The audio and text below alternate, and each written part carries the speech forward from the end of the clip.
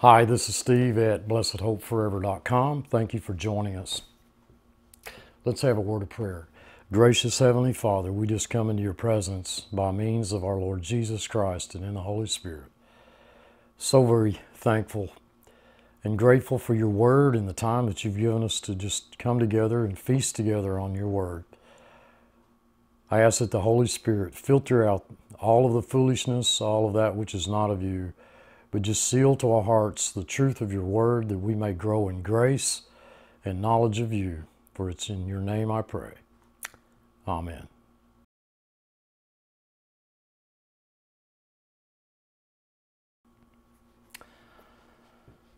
We've been going through the second epistle to the Corinthians verse by verse, and in our last study together, we were in the 11th chapter. We're at about the 15th verse.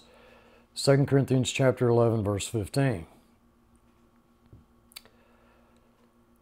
I pointed out to you folks that at the writing of this epistle to Corinth and during Paul's ministry at Corinth, God had not yet completed his word. In fact, we have the testimony of the Holy Spirit that God had singled out Paul to complete the word of God, as he declares in the book of Colossians, and that had not yet been done, so that in this context, I asked you to consider that Paul is being used by the Holy Spirit in presenting the Word of God, and we're not studying together some idle boast on the part of the Apostle Paul, nor are we studying some attempt for him to exalt himself, but rather we are looking at what the Holy Spirit has to say, not what Paul has to say. One of the thoughts that has occupied our time at the end of this epistle is not only a practical outworking of the exercise of God's grace, but also a careful examination as to the accuracy and the authority of that work, that it might in fact be in agreement with the Word of God. And the presentation of the 11th chapter so far has been to show the credentials of the Word and show Paul's credentials. Paul wrote what he was told to write, and what we see here is the Spirit's ministry in Corinth, and the lesson for us is, of course, handling the Word of God very carefully and handling his word correctly. It shouldn't surprise us at all, really, that the Holy Spirit is forcing us to look at the ministry of an individual. We are commanded not to judge people, but we are surely commanded to judge what is taught. We are to carefully examine the presentation of truth, holding fast to that which is good and despising that which is evil. And in every presentation of the Word of God, there is some mixture of that. For we have this treasure in earthen vessels, in order that the excellency of the power might be of God, not of ourselves. The final caution here is that even though someone preaches the same Jesus, it may be a different gospel and a different spirit. We were told as the paragraph ended, we were asked not to be surprised at this. For as far as the believer in Christ is concerned, Satan's activity is arraying his messengers as messengers of the gospel of Jesus Christ. Folks, it would be very, very difficult for any one of you to be deceived by someone preaching some other God. I mean, you people simply wouldn't tolerate it. The preaching must be on Jesus. There are those who skillfully present a different gospel and a different spirit using the same Jesus. And the way that our paragraph ended is that this is Satan's activity within the church among believers. People who have the idea that that Satan is the ruler of hell and that he wants God's people there, is just not true. He is in fact the chief victim of hell, and I don't believe in any way that it's his purpose to put you in hell. He wants you to doubt God, to not rest in the promises of God, to belittle God, to exalt yourself instead of God, or that he can trap you into believing in a different Jesus, a different spirit, and a different gospel. A different good news. Therefore, his messengers are arrayed as apostles of Christ, ministers of the gospel of Jesus Christ. This is where his primary activity is as it concerns you and I. Verse 15, it is no great thing if his ministers also are transformed. That is made up. That's not an inner transformation. That's an outward makeup as an actor, in a play. His ministers are made up as ministers of the righteousness, whose end shall be according to their works. And that's where we left off last week. I'd like to take just a moment to make a few comments. This ministry has been around now for nearly 7 years, and I'm sure we have our same onslaught of problems that any other group of believers do. I don't think we're anything special. I think we're highly typical of the believers at Corinth, with some degree of carnality and some degree of pride. I praise the Lord for every one of you. With extreme difficulty, I've learned to love you, though it may not appear at times that I do. I'm fairly positive that to some degree that's true the other way around. I love you in the Lord. I think you're a super group of people, and I can hardly wait to meet you. I want to simply tell you that the burden of this ministry has been, always will be, that you would be reminded constantly of the seriousness involved in our studying and preaching the Word. The predominant theme is this book, its authority and its accuracy. It is my constant, sincere desire, my prayer. In fact, it is my prayer that from these studies you are able to make your own decisions. If the Lord should lead you elsewhere, this ministry will certainly not take a stand against it. But someplace we have to draw the line. It is not the function of this ministry to tell you folks which groups are good and which are bad, which movies you can or cannot watch, should not watch, or what percentage of alcohol content that you can have in your drink, or anything like that. Or how you should be doing or not doing anything. That is preaching law, not grace. You don't want that. This ministry does not want that. The Holy Spirit will always guide you based upon the truth of this book. Not on what I consider to be the truth, but on what this book says. If the Lord keeps this ministry online, great. If he doesn't, I'm not going to have a heart attack because he didn't. If the Lord has led you to support another ministry, I'm not going to ever criticize you for that. It is impossible to believe that in this fellowship there is an absolute unanimous opinion as to which groups ought to be supported by our funds and our prayers and our activity and so on and so forth, and which should not. I believe what I should do is present the truth of this book and let you decide whether this is an organization that you want to work with and support. If you want to put all your efforts here, that's between you and the Lord. If you want to participate in any organization for a greater outreach, that's between you and the Lord. If you have a personal ministry of your own, that's between you and the Lord. I believe that it is my obligation, my responsibility, to provide you an insight into this book so that you can make up your mind what you want to support and what you don't. And I believe it's unfair and unkind to accuse this ministry of taking a stand against any church, any ministry, any organization.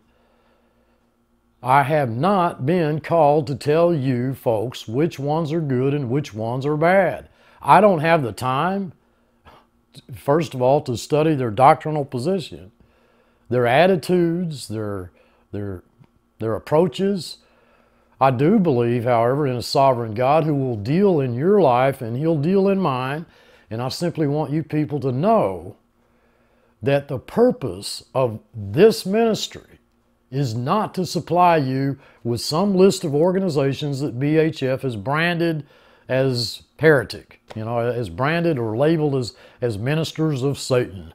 Not my job, okay? I will not be publishing Stephen's Book of False Apostles on our website. You would have to listen to a lot of our videos before you heard me name people or organizations or talk bad about them, trash them. I've heard people talk about me being critical. I suppose I am. I am critical of what is taught, and I'd never suggest that there's great purity here that doesn't exist anyplace else. Not at all. I am simply saying that it seems to me the call of the Holy Spirit is for you and I to look at this book and then ask ourselves, is that the way we function?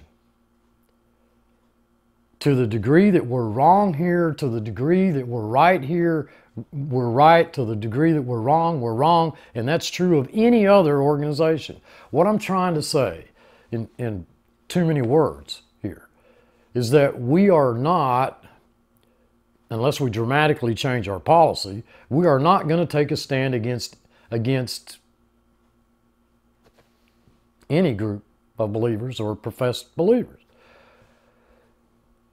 What we're going to do is take a stand on the truth of this book, that it's the inspired word of the sovereign God, that in your study of this book, the Holy Spirit will lead you to examine carefully what is taught, the methods used, the bait, the guile, the deceit, whatever it is.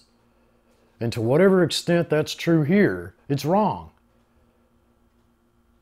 And whatever so-called criticisms come from this chair, I hope that they are based upon what the Word says and are directed as much toward myself as others,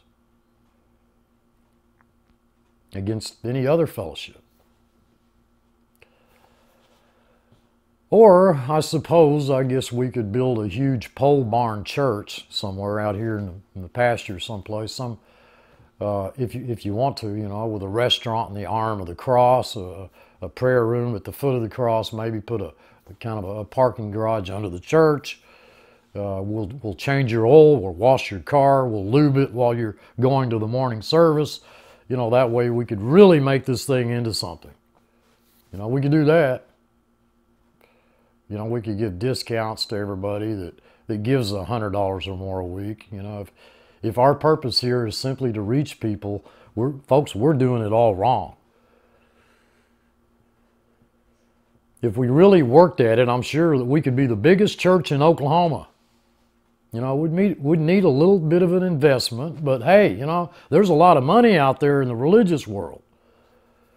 We could have a swimming pool in the basement, a couple of enclosed tennis courts, 2 bowling lanes. You'll get all the young people in the city. They can come and do those things free. And of course, if you get the young people, you can get their parents, right? Right. If you get the kids, you'll get the parents. That strategy wouldn't work here, because I think our primary viewing base here are those probably over the age of 100, so I'm not sure. We're not trying to develop a huge organization, folks. With all of my heart, I want you folks to know what this book says. And in as much as the book is taught wrong here, it's wrong. I will, however, violently argue that BHF is not managed by a minister of Satan. You may not know that, but I know that. because His Spirit bears witness with my spirit that I am a child of God. You know, I may be very stupid. I may be a very stupid child of God. I may be very unfaithful with the Word, but I know I belong to Him, and my great concern, my primary concern, my Bible study every week, my prayer every day is that what will be provided here is an opportunity for all of us to dissect this book in truth so that we can decide whether that place, that person, that organization is worthy of our support and our time and our effort, or it's not. I do not believe it is my job to tell you which ones are good and which ones are bad. Now then, verse 15, ended, that their end shall be according to their works. And I think that is a marvelous verse, one I wanted to hover over for just a bit here. I suggested to you a week ago that we'd look at that a little bit before we close the paragraph. It is absolutely fantastic, in my opinion, that our end will not be according to our works. Now, I want you to recognize when you read the 15th verse that, first of all, that's the popular theology. Not only among unbelievers, non-believers, children of the devil, that is the popular theology among Christians today. That our end is according to our works. It is not. It is not. All right? That's the popular opinion, even among Christians. You think you're going to heaven? Well, Pastor, I think so. I hope so. I hope that when God weighs it all up, I'll go to heaven. You know, and even though we sing grace and we preach grace, somehow deep in the heart is the old vestige that somehow or other our eternal destiny is based upon us.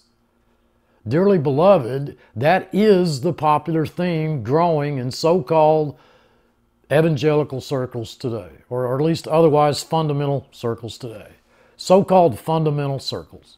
That eternal life is a cooperative effort between the individual and God. That what Christ did, of course, is supremely important, but one must add to that his own responsibility, or he doesn't have eternal life.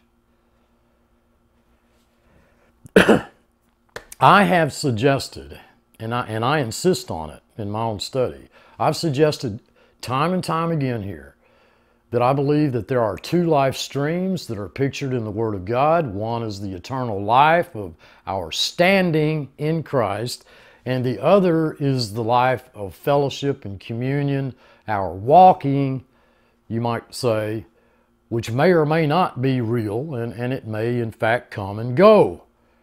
There may be times, folks, when you are in a deep spiritual, blissful, prayerful communion with the Lord, and there may be other times when walking after the lust of the flesh, you are far from that. You're far from communion and fellowship with the Lord, knowing little of His peace and rest and joy that He purchased at such a great price for you. And so there is a turbulent life in the Word of God that has to do with my faithfulness, my willingness to assume responsibility.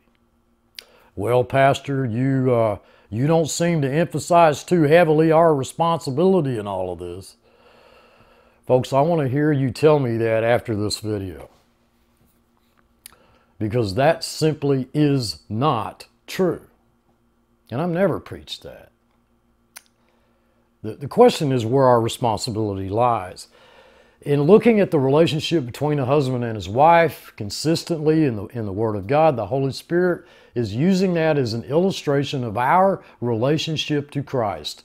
To me, that is one of the supreme illustrations of how quick that the human mind can run amok. There are great seminars and conferences on Ephesians 5 that deal with the relationship between the husband and the wife. And when I say to these people, that's only incidental, I get in all kinds of trouble. You know, I'm talking about a verse that says, now, by the way, I have been speaking about Christ in the church. I haven't even been talking about a husband and a wife. But incidentally, by the way, as a passing thought, husbands ought to love their wives and wives ought to reverence their husbands. But the key premise, dearly beloved, the key emphasis of the passage is Christ and the church. But what have we done? We've made the key emphasis the marriage relationship and an incidental emphasis on Christ and the church. And to me, that's typical of how carnal the handling of the word is. In many, many cases,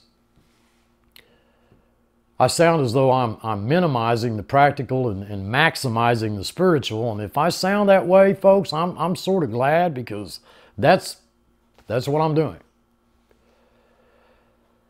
If the primary emphasis of a passage is that I should not commit immoral acts, then one can go to hell and never commit immoral acts. He can duplicate it. He can counterfeit it.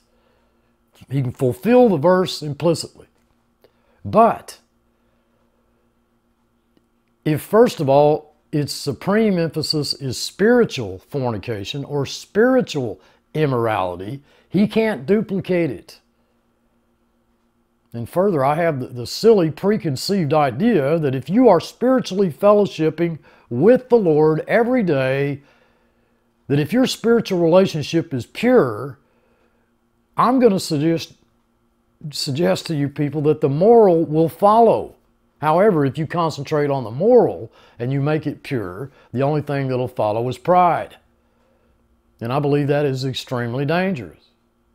And so every passage of Scripture I look at, first of all, from the spiritual emphasis, because that can't be faked. And when I fake the human emphasis, it always leads me to be proud. You know, well, you ought to be as good as I am. And man, I'm glad I don't do those things you do. Man, I don't do this. I don't do that. I don't do the other thing. I'm really pretty good. But if I take the spiritual emphasis, I'm suddenly devastated before the Lord. Now, it seems even among Christians today that in some way or to some degree, our end is going to be according to our works. In John 5:29, the Lord Jesus Christ said, "Marvel not at this, for the day comes, and now is, when all they who are in the grave shall hear his voice and shall come forth. They that have done good unto the resurrection of life, they that have done evil unto the resurrection of damnation."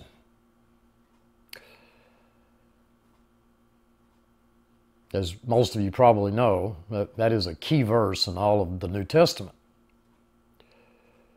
For you Greek students out there, marvel not at this, for the day comes and now is, when all who are in the grave shall hear his voice, they that have completely done good unto the resurrection of life, those who have practiced evil unto the resurrection of damnation.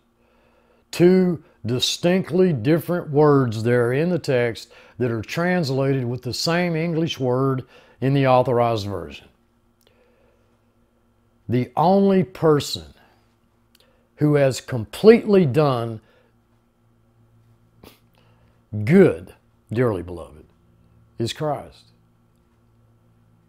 The only person who completely does good is the new sinless nature. If nothing else, here is a simple statement from my Lord and Savior that the old nature is not going to go to the resurrection of life.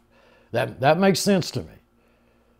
Here is further a statement that the new nature has never, never, never done any evil. It has completely done good, and that's the new creation, the sinless new creation.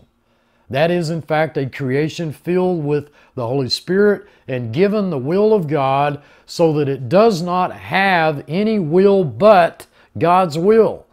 And that's why in 1 John, I'm told that it cannot sin because it is born of God. It cannot sin because it doesn't have the ability to do so. So my relationship to God eternally has nothing to do with my works, but theirs do.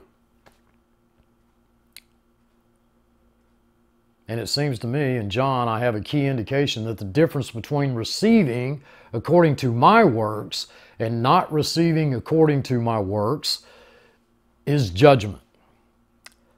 And in Romans chapter 8, I have the key announcement of the grand news, that glorious news, that fabulous news, that gospel that we preach declares that there is no judgment for those who are in Christ Jesus.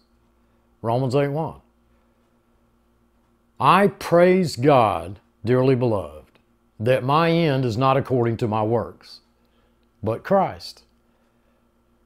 That suddenly casts light in my mind on some passages which are tremendously precious to Christians. You know, verses I'm sure many of you know. You got it in your soul winning kit, you know. For by grace are you saved through faith, and that not of yourselves, it is the gift of God, not of works, lest any man should boast. So my end has nothing to do with works, for we are his workmanship. My end has everything to do with his work, for we are his workmanship created in Christ Jesus unto good works. Whose good works? Not mine, his good works, which God has before ordained that we should walk in them. In what good works do I walk? The good works of Jesus Christ. My end is not according to my works. And folks, I believe this is fantastic. In 1 Corinthians chapter 3, we studied rewards. Many of you remember. We studied that accounting that we will all give before the tribunal of the Lord Jesus Christ. It's not a judgment, not a condemnation, but an accounting. And we found that it was according to effort, kapos is the Greek word, but not according to works. We saw that our reward was proportional to the endurance of our effort. If any man's work, singular, it wasn't works plural. If any man's work, singular, is burned up. It's talking about the works that were built upon the foundation of Jesus Christ. That was the basis of my reward, but my very presence at that tribunal was the workmanship of Jesus Christ. I am not suggesting that you should not be concerned about fellowship and communion. Of course you should. Dearly beloved, you will be.